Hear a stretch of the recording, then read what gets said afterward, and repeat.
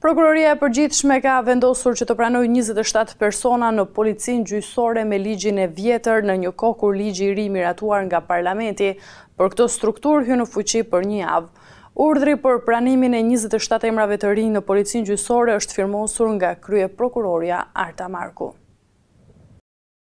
Me datën 15 maj, Prokuroria ka publikuar listën e kandidatëve për oficer të Policisë Gjyqësore që kalojnë në fazën e dytë të konkurimit. Pjesëmarrjes në fazën e parë kanë qenë 171 kandidat, ndërsa e gjithë procedura bazohet në ligjin e Vjetër të Policisë Gjyqësore, i cili shfuqizohet brenda pak ditëve për shkak të ndryshimeve të miratuara në Parlament, i cili janë dekretuar nga presidenti Ilir Meta me 17 maj dhe janë botuar në fletoren zyrtare në 20 maj 2019. Interesi i madh për pjesëmarrje në konkurs duket se lidhet me faktin se Policia e Gjyqësore konsiderohet një strukturë e lakmuar pas ndryshimeve ligjore të reformës në drejtësi që kanë sjellë rritjen e pagave deri në nivelin 60% të prokurorit. Urdhri për pranimin e 27 emrave të rinj në Policinë Gjyqësore është firmosur nga Prokuroria Marku. Në njoftimin e publikuar nga Zjarr Marku, të vetme kriter që deklarohen për kandidatët janë intervistat në ambient të Prokurorisë së Përgjithshme dhe kërkesat që të gjithë kandidatët të kenë me vete në dokumentin e identifikimit. Organizimi i konkursit në një kohë kur ligji hyn në fuqi brenda pak ditëve duket se është një përpjekje për të shfrytzuar mangësitë e ligjit të Vjetër me kriteret e pranimit. Ligji i Vjetër ka kërkesa më liberale, duke lejuar dhe pranimin e kandidatëve me shkollë të mesme, ndërsa ligji i ri e ka përcaktuar se në Policinë Gjyqësore pranohen vetëm kandidatë me arsim të lartë dhe me një sër kriterësh të tjera shtesë, përfshi edhe 5 vite punë eksperiencë.